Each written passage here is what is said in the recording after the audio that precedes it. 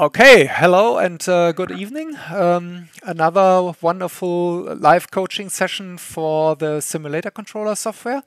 As we have seen in the announcement, today we will talk about track mapping and track automation. A quite new feature available since 2 weeks now, and there's a lot in there. Also some hidden features, so it's worth of the coaching session, and here it is. Okay, let's start. First, what you have to know is that the track mapping and also the track automation is completely handled by the Race Spotter. Race Spotter is one of the 3 race assistants of Simulator Controller.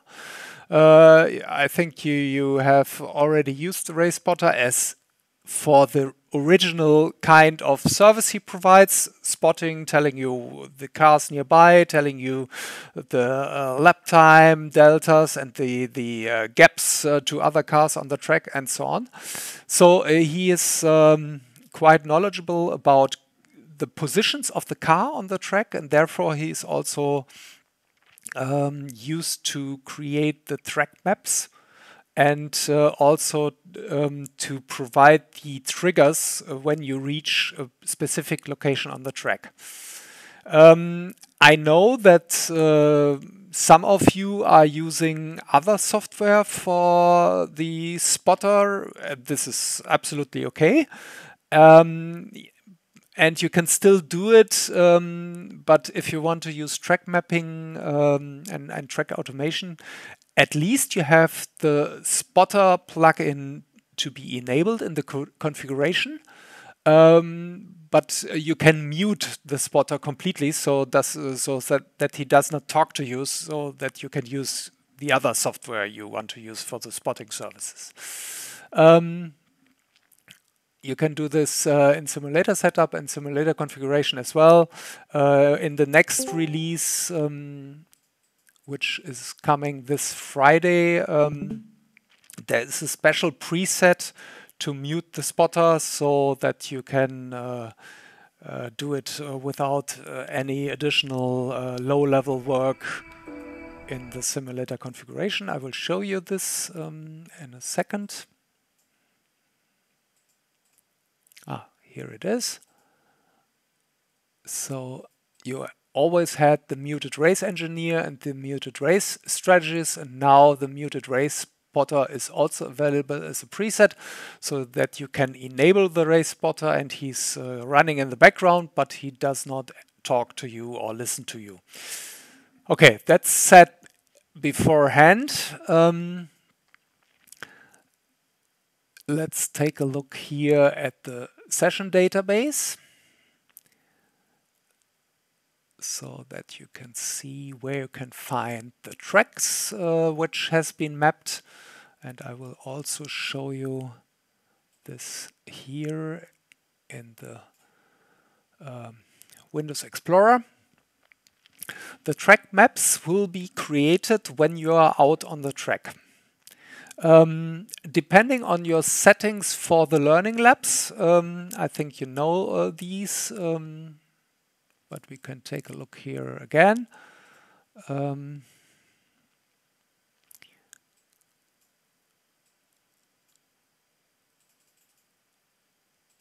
Depending on the settings here for the learning labs, the spotter will check after the learning labs whether a track map is available for the track you are currently racing on or driving on, and if not, it will try to create the track map.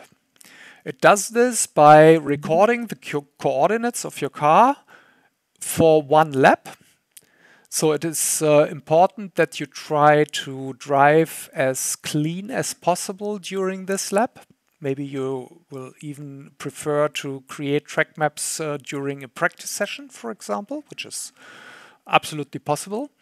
And After you have driven this one lap, the track map will be created in the background, which takes a couple of minutes, depending on the size of the track. I've recently created a track map for the endurance course of Le Mans, which is really long.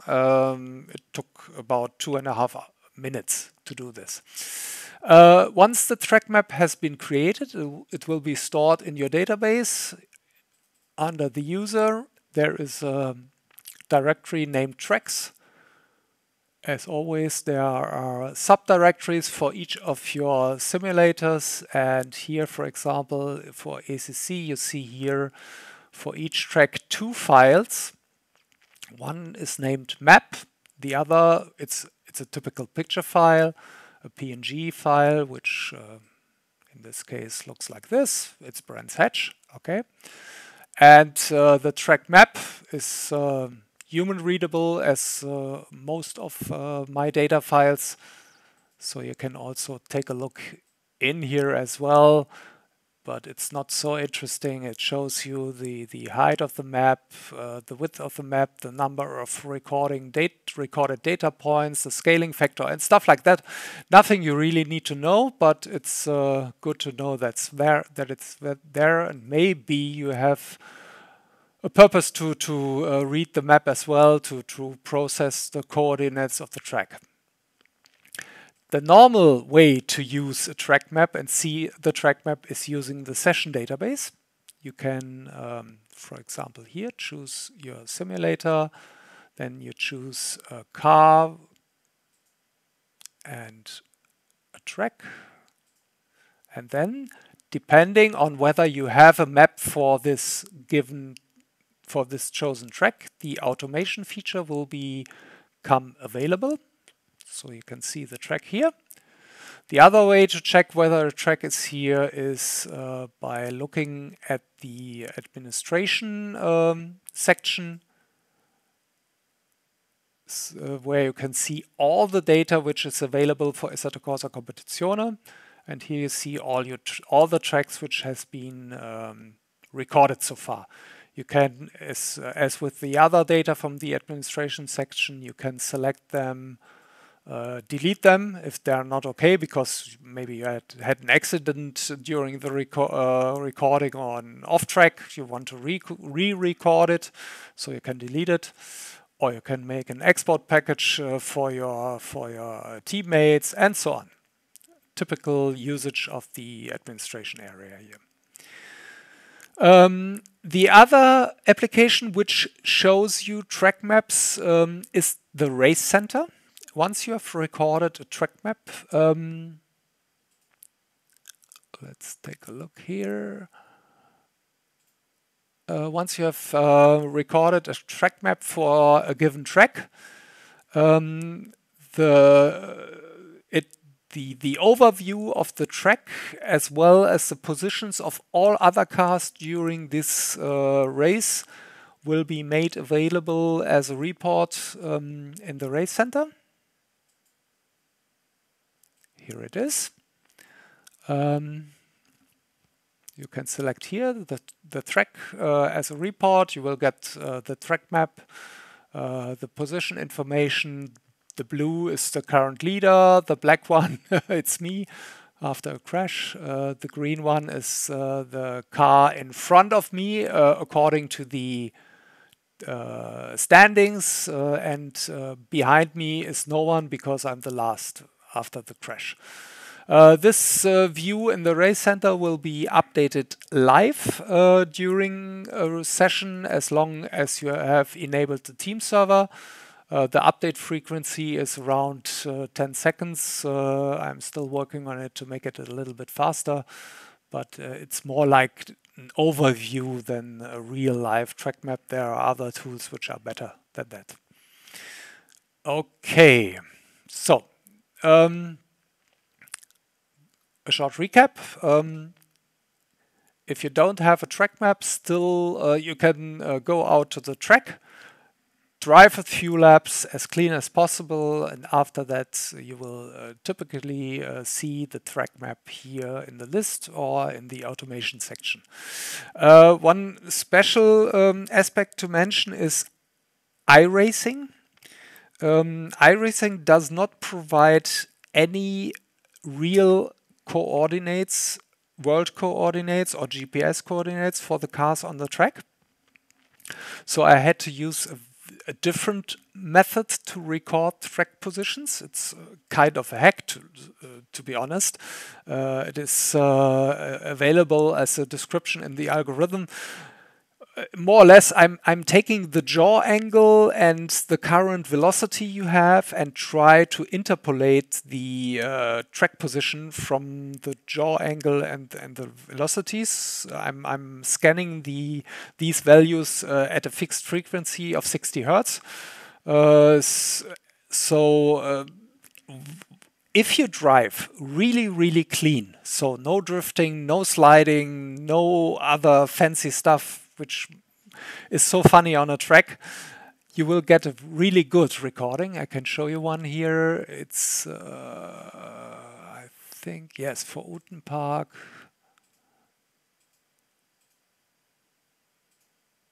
I think it looks quite okay. So but to get a track map with such a quality in iRacing, you really have to dry clean during your recording lap. Okay, that's set up front. As always, I forgot to mention, if you have questions, please feel free to jump in. I love to answer it directly. Okay, so as said, track maps are available in Race Center for seeing your position on the track with regards to your opponents and to get an overview of the current race situation. And the other feature is that you can use the track map to automate certain tasks in your car settings. I think most of you already have understood that different corners on a track demand different settings for traction control. I think most of you know that the brake bias is better to move a little bit to the rear if you're braking really straight line, but it's better to move it to the front if you're kind of trail braking into a corner to so that the rear end is stable here. You even might want to have different settings of ABS for different corners and so on and so on. Typically, you do this using a couple of switches on your steering wheel, but using the track mapping feature here in Simulator Controller, there is a way now to automate this stuff. Okay, let's take a look here at Race Room Racing Experience. I prepared something here using this car and this track. As you see, automation will only get available if there is a track recorded for the chosen track and if you have chosen a car, because the automation or the settings will be specific for a given car track combination. Okay, here in this case we have the Audi R8 on the Red Bull Ring, and if we now select here the track automation section, we will see the picture of the Red Bull Ring. And I already prepared two sets of automations, but we will start setting up an automation on our own here for showcase purposes. What you have to do is you just click on plus, which means you will want to create a new automation set. Give it a name, let's say coaching. And then you can set action points here on the track simply by clicking on the location where you want to change one of the settings of your car. For example, here I click on it, and now you have two options. The first one is, and this is, to be honest, the one you want to use most, is the so-called hotkey action. Hotkey means that you can send keyboard commands to the running simulator. Typically, these are the control settings you have configured in your simulator. For example, if you want to increase the traction control, you must have set a keyboard key for this purpose in the settings of the simulator. And now you can enter this key here as the hotkey you want to be delivered to the simulator in this location. The most easy one will be a simple key, for example, T. And now we have an action point which delivers the hotkey T at this location. But it can be more complex. Click on it, so we will add it. For example, if the binding in your simulator is Control T, you can use it here as well. And now you must know the hotkey syntax, which is, as always, documented in the documentation. Here's a section in the installation and configuration chapter where you can find all possible hotkey syntax elements. So, for example, as a very extensive use here, if you want to have a hotkey Control Shift Alt T, this looks like this. Control Alt Shift T. What you can do also is enter more than one hotkey. If you want, for example, send a series of keys to the simulator at this location, please separate the different hotkeys with a vertical bar. And now we enter another one, which might be W for, let's say, decreasing the electronic damping at the front wheels. Maybe it's possible with this car. Don't know. So what you can do here, as you see, is sending a set of a couple of hotkeys, which can get quite complex using the syntax you have here. Okay, the other possibility here is you can choose command, which means that you can execute any Windows application or any executable script which is available on your hard disk when you arrive at this location. For example, I want to execute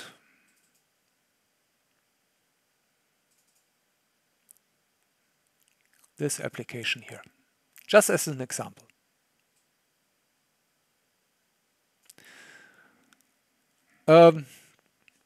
This can be useful if the interaction with your simulator gets more complex than sending simple hotkeys, simple keyboard commands. I think in most cases the hotkey will be enough, but who knows? Who knows? Or you want to send some data to SimHub to display it on a connected dashboard, for example. The possibilities are endless here. Okay, so we have one hotkey. I press cancel T, name T, which delivers T here at this location. If we decided that this hotkey is not of any use anymore, we can hold down the control key while clicking at this location, and you can delete it. Okay, that's for the coaching. I removed it, and now let's take a look here at the pre-installed or prepared automation set for a dry race, which has 6 different actions on the track. And we will see later on when we enter Race Room Racing Experience that the G stands for decreasing traction control, while the T stands for increasing traction control. So at this location, we want to decrease the traction control by 2 clicks, because we are getting up to a very tight corner and we don't want the traction control to interfere here as much. We will go up here by 1 click, go up here again by 2 clicks. If we want the traction control here at this location even stronger than here, because these are high-speed corners where we can push on the gas quite early. Here we will decrease it again for this corner and so on. At this 2 locations, we decrease the brake bias more to the rear. Here we decrease it because we are braking in a straight line here as strong as possible. It's a very fast section. You are arriving at full speed here before a first gear corner, so it's good to have as much brake power as possible. And we will increase or move the brake bias more to the front here again for the rest of the track. That's the automation set for a dry race here. I created before the coaching session, and we have another one which is named Wet Race. It does not have any changes in the traction control, but it still has the moving of the brake bias more to the rear here and moving it again to the front here. Okay, I know Race Room Racing Experience does not provide any wet races, but it's only for showcase purposes here. Okay, you also see here this little check mark, which says that this automation here is the default one which has to be loaded when you enable track automations for a given session. So you will always start your track automation with the dry race, but you can change it later on. I will show you how to do that.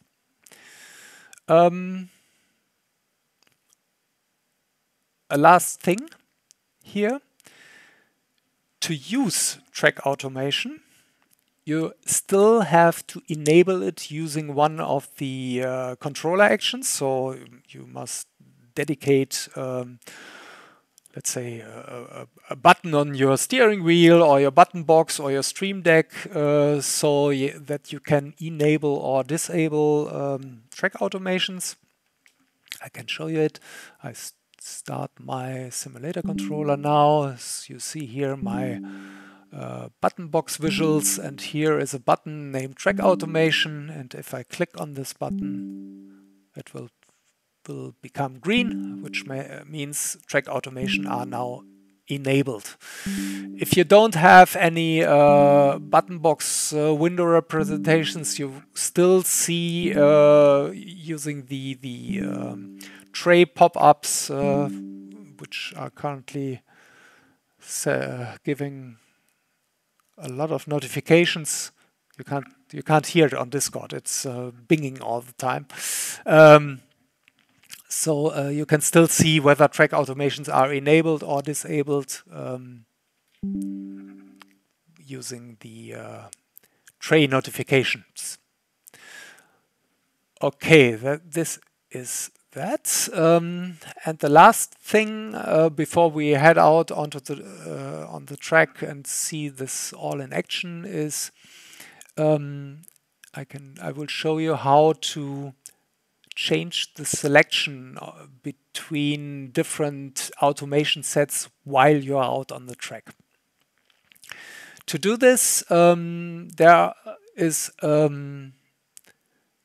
controller scripting capability which you can associate with, for example, a button on your steering wheel or a key on your keyboard. And as always, you can configure that using simulator setup or simulator configuration. In this case, I can show you here. I have two custom functions. The one will be triggered when I press the I key on the keyboard, which says select track automation dry race. And when I press the K key on the keyboard, this is also a hotkey, same syntax here. So I can also write Control K, for example, if I want to. Then the wet race preset should be selected.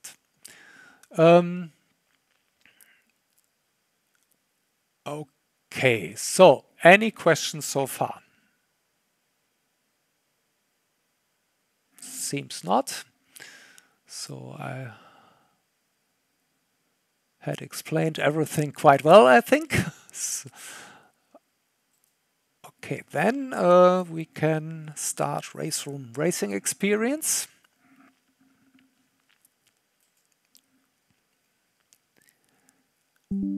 And now for you on the Discord, unfortunately you won't see anything because I will switch the recording of the OBS to the second screen in a few minutes, in a few seconds, but you can't see it on the stream. But let me think about it. No, I can switch the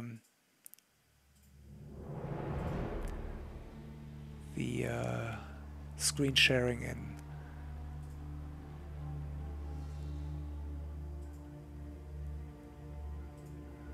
in Discord. One moment, please.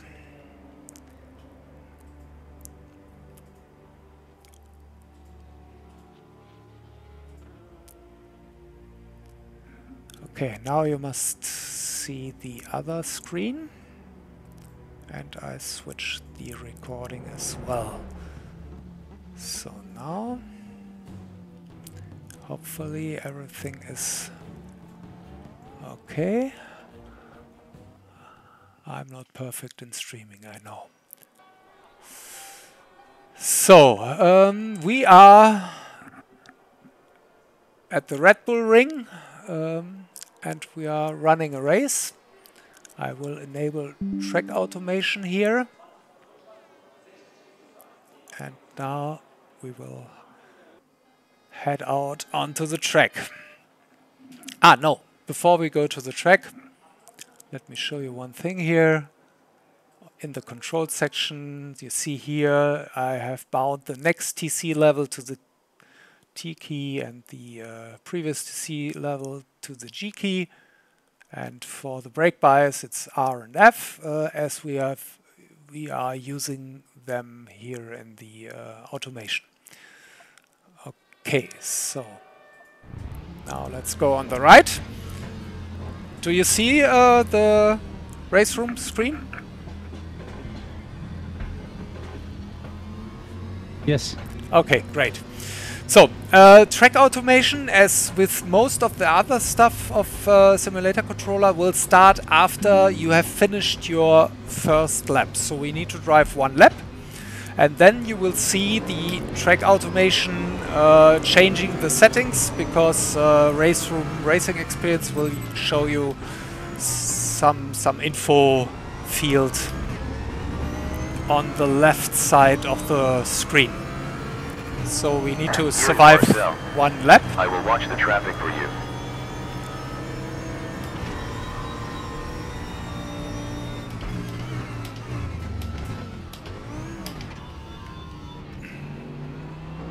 Car at the rear.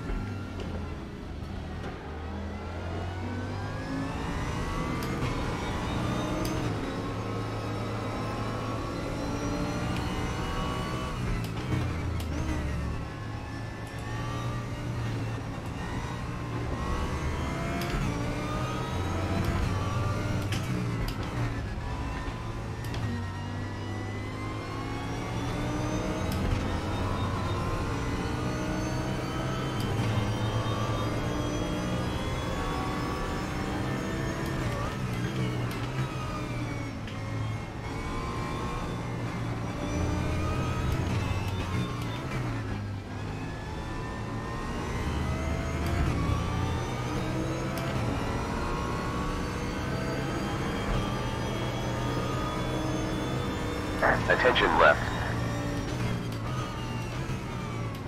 Still there. Left is clear. So, if everything goes well, we will see the first automation in a few seconds. Is here as well. Call us if you have questions. There it is. We wish you success. The brake bias has been reduced. Traction control. Car at the rear.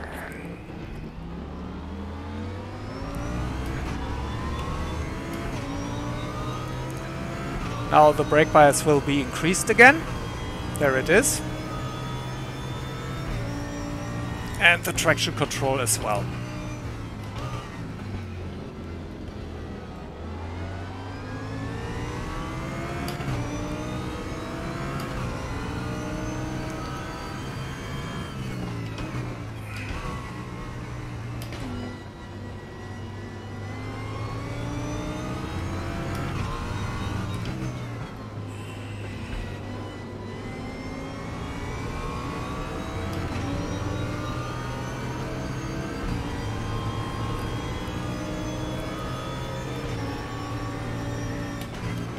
Car on the left.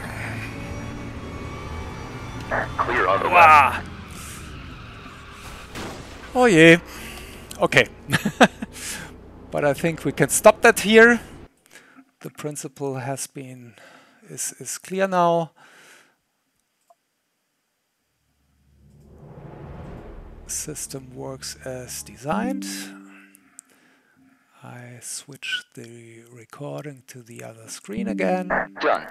It was great working with you again. Top screen and here also.